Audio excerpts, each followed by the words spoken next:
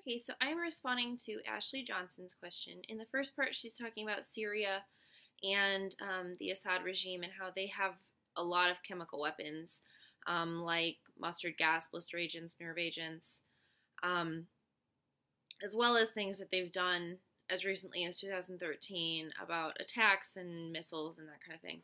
And then the second part of the question, she talks about how some countries are scaling back their nuclear weapons programs, while others are really trying to ramp them up and either develop nuclear weapons or strengthen their arsenal. Her question is it going to hurt us in the long run when other countries like Iran, Korea, Pakistan, and India are, quote, acquiring a nuclear arsenal?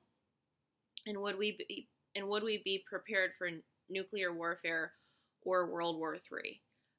According to the Arms Control Association, the U.S. has 4,717 nuclear weapons that are either active or inactive, but that are stockpiled. So these are not retired weapons. Also, 1,538 of them are currently deployed and are ready to be used if necessary. Whereas Pakistan and India each have 120. Korea has 8. And officially, Iran has none. So,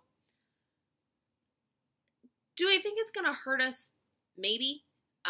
If we continue to scale back our programs forever, and we have really small numbers, yeah, it could hurt us. Do I think the likelihood of that happening is very high? No, because the U.S., as a general rule, wants to be a world power militarily. Would we be prepared for nuclear warfare? Absolutely. The only country that has a relatively equal amount of nuclear weapons is Russia. So if we went to war with Russia, that would be kind of a toss-up as far as who is more prepared. But if we're talking about Iran, Korea, Pakistan, and India, I think we're okay. That's a really interesting question. I thought of one pretty similar. So I hope that helps. Thanks.